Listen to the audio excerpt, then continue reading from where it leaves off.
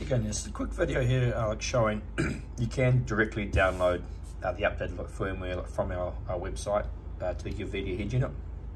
So obviously make sure you're connected to some Wi-Fi. You can hotspot from your phone or house Wi-Fi if you're parked nearby, or whatever you want to do. So put the Wi-Fi on your phone on. Remember to turn the Bluetooth on your phone off first before you start the car to get your hotspot to work, so otherwise your hotspot could be taken up by your wireless CarPlay or wireless Android Auto. So that's all good. You'll know if this is working or not.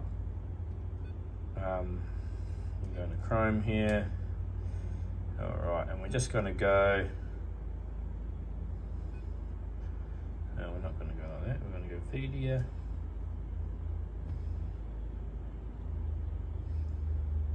Let's go to our website,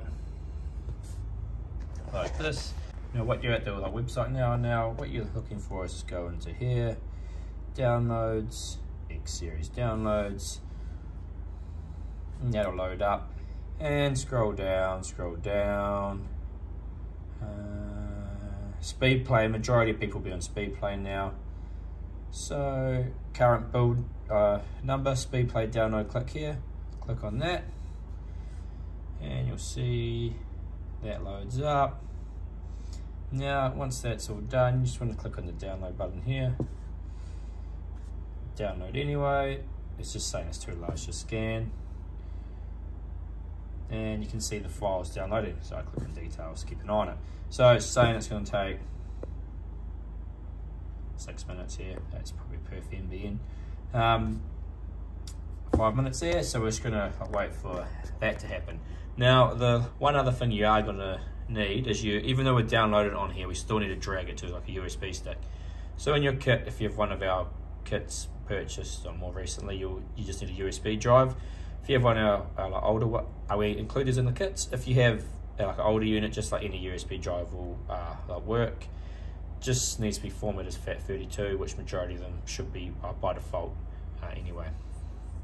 So we'll just wait for this to finish. Alright, beauty. So that's all done, downloaded. Take your USB drive, put it into one of the two USBs coming out here. Just plug that in with one hand.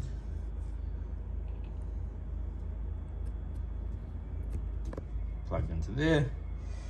And now we're going to go back here, home screen, apps, file browser. See, we've got the USB we just plugged in.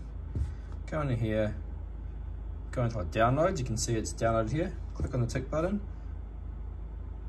and you can go cut. Now we're going to go into USB. I'm going to go paste, and you can see it's going to copy it across.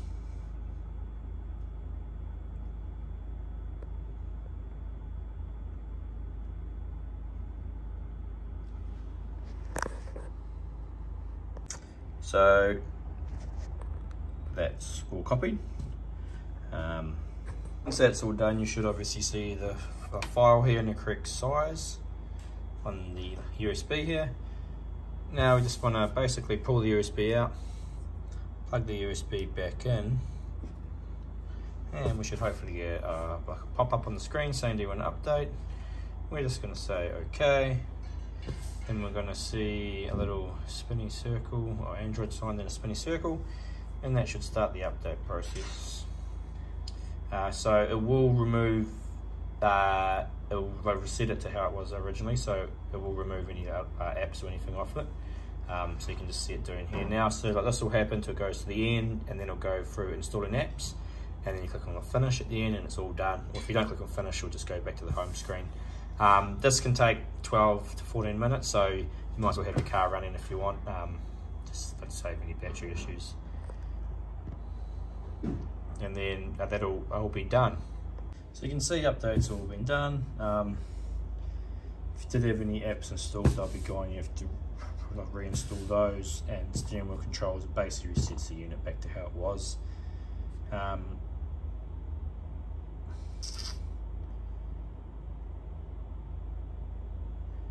Settings, about machine, and you'll be able to see what like build number it's come to, so that'll give you an idea if it has been updated or not. Cool. Cheers for that.